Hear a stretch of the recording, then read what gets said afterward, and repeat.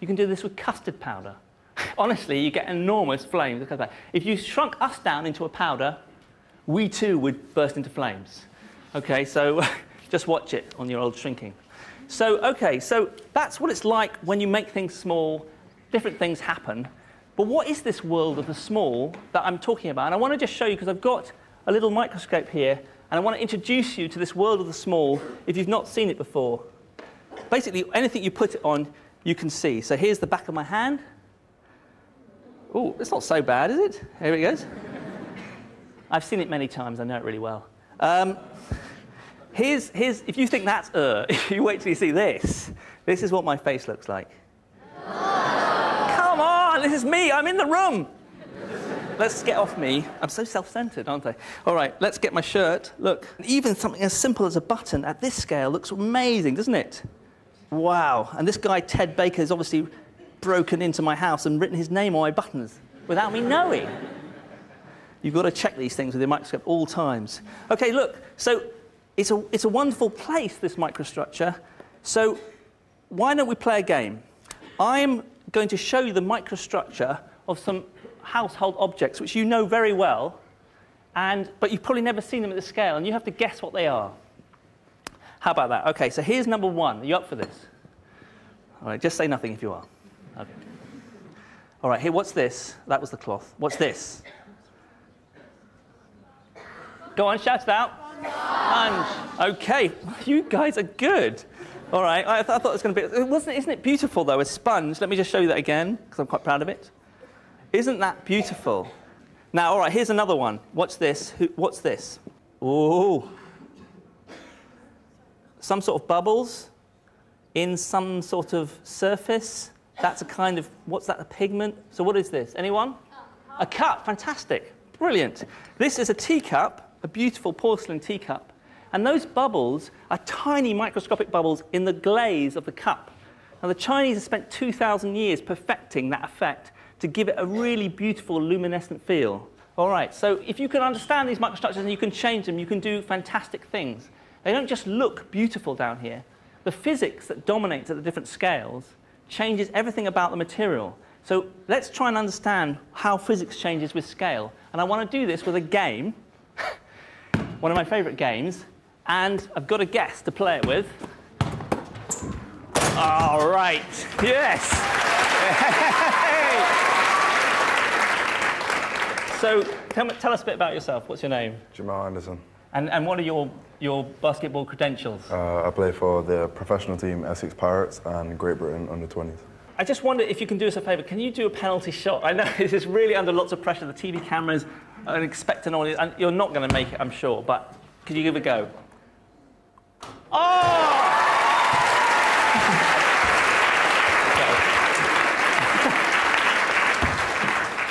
That's impressive. OK, now look, I'm going to change the game because I feel I'm at a disadvantage. What I'm going to do is we've made the hoop smaller and we've made the ball smaller. Now that should, in a way, make it easier for you, shouldn't it? So can you try and shoot a penalty now with the smaller ball? And actually, the hoop isn't that much smaller. It's lower. I mean, have a go. Oh, close. You're good. All right, now let's make an even smaller one. Now, I'm going to let you go a bit closer than here, but actually, literally, it's downhill all the way from your height, isn't it? And that should be peasy for you. And look, a tiny little ball. But it's not that tiny, in proportion. You should be like, come on, let's have a go at this. Oh. Well, look, thank you very much.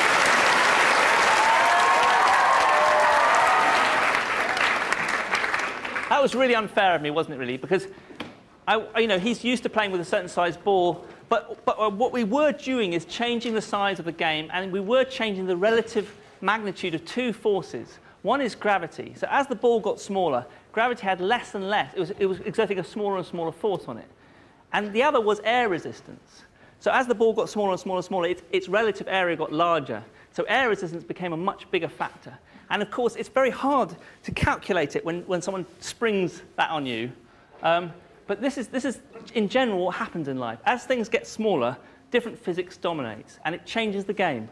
And I've got, actually, here, I didn't want to mention this earlier because I thought you'd just hit me, But I've got a tiny, microscopic basketball court down here. Look at this. And I was trying to play earlier on this. It's really difficult. Look at those balls. Aren't they sweet? Here's a tiny needle, which you might use to sew. Look how small the balls are in comparison to the needle even. If you see how they're just sticking to it.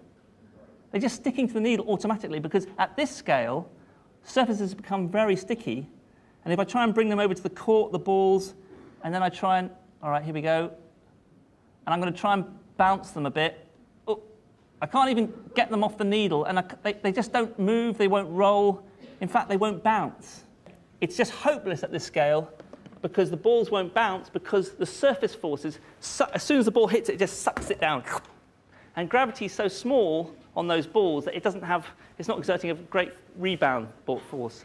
So ants wouldn't be able to play basketball. Presumably, they have other games they play with different rules. So is it true then that if we could understand the different physics at different scales, we could make some kind of crazy, interesting technology? Well, yes. Let me give you an example. You know what it's like when you're going for a walk, and it's a summer's day in Britain.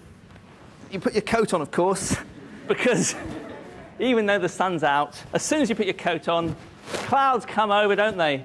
And the rain starts to fall, and then the wind gets up, doesn't it? And you're walking, but you're still enjoying yourself because it's a lovely day and you're getting a lot of fresh air, but then the leaves start falling on you, but it's okay, because it's really good to clear the head, isn't it? On a good winter's day, and then you're like, okay, I've had enough. I've had enough. I've had enough. Some things stick to you in those moments of sort of weird summer walks. Look, I've got one here sticking to me, and it's these weird burrs, and they kind of weirdly, amazingly sticky things, but they don't seem to have glue on them. So how do they work? If you're a material scientist, the first thing you do is you get your microscope out, and you have a look under the microscope at them. Can you see these weird little hooks? Isn't that amazing? And it's those tiny little hooks that get into your coat. And what they're doing is they're latching on to a piece of wool or cotton, and that's the stickiness. And it's really very, very effective. And of course, these have evolved to stick to animals' coats and to spread the seed of the bird tree. But could we use that to make a sticky technology that would be useful? Perhaps we could. Well, a guy called Georges de Mistral, a Swiss engineer 50 years ago, had the same idea. So in case you're thinking of going out now and patenting this idea, you're too late. In fact, you're so late, I imagine that almost all of you, in fact, I guarantee all of you have a piece of this technology in your house and maybe, probably, on you now. Has anyone here got Velcro shoes? You have? All right. Would you mind coming up, just showing the shoes? OK, yeah. Hello. What's your name? Rosie. Rosie. Oh, Rosie. Now, look, Rosie, this is going to sound like a weird thing to ask you, but could you take off your shoe and show it to me? Is that going to be a danger zone or no? No. OK, brilliant. OK, fantastic. OK, do you mind just have a look at it? And you can come and have a look at it too under the microscope. So here we go. Now let's have a look at your Velcro shoes under the microscope, and let's see what we see. Well, we see a range of hooks. Look at that. And that's just loops of nylon. Can you see how they've been made? Nylon has been cut in the middle. Does that make sense? And so it's those little hooks that are mimicking the hooks of the burr. And the other side of the Velcro is here, and it's just a bit of kind of nylon mesh. See that? The other thing is it's kind of infinitely reusable. It records your life in a way because it stays with you such a long time. For instance, it picks up bits about it. Look down here. See, look. That tells me that you used to have a boyfriend who had a red sweater. Am I right? Am I? No. No. Well, look. Thank you for being a great sport. And you can go back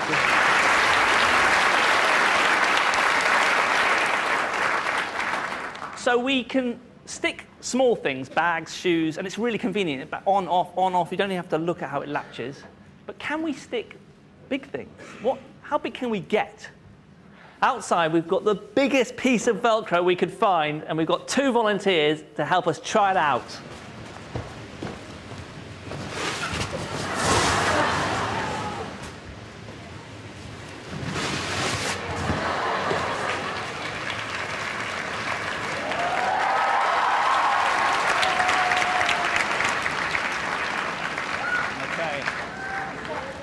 Okay, you ready?